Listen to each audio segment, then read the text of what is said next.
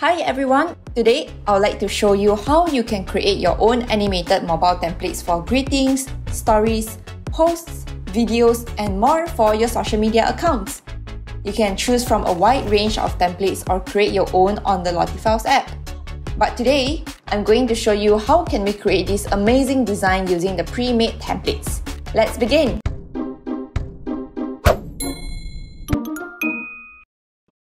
In the canvas, the first thing I want to do is to remove the animations in this template so that I have space to create my own. I want to create a story about my day working at a cafe, so I'm replacing the text here and picking my font. This looks good. I am going to align my text to center using the Align tool in the text feature. Looking good. Now, like this shoe image, I want to insert a picture I've taken so that it masks into the oval shape. By tapping on the image in the Tools section, I'm now going to select a cafe picture from a gallery and then tap on Add on the top right. I want the image to fit nicely in the oval, so right now I'm just adjusting the height of the image so that it fits perfectly in the oval mask. Using the Layers tool in the Tools section, I want to move the cafe image into the bottom section of my design.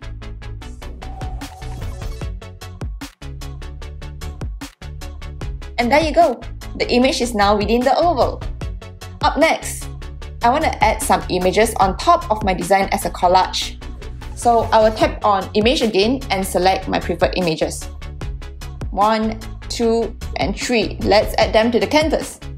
If you pinch on the corners of the images, you can resize them accordingly based on how you would like, which is what I'm doing now.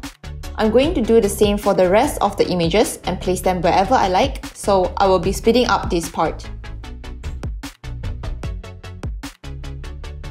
Okay, looks good so far. Now, I want to add some life to my designs using animations. By tapping on the plus icon on the bottom left of the screen, let's look for some stars animation. Oh, I quite like this, so let's add it to the canvas. The stars looks almost similar as its background. You can actually change the colors using the color palette tool with preset colors, or you can actually customize it using the group colors tool, which is what I'm doing right now. Let's try this color. Oh, this dark purple looks good. Okay, I'm happy with this design. Let's export. To export the design or download it to your device, I am tapping the Share button on the top right corner. And there you go! You can now share this to your favorite social media platforms or download it to your device and send it personally to your friends and family. Have fun designing!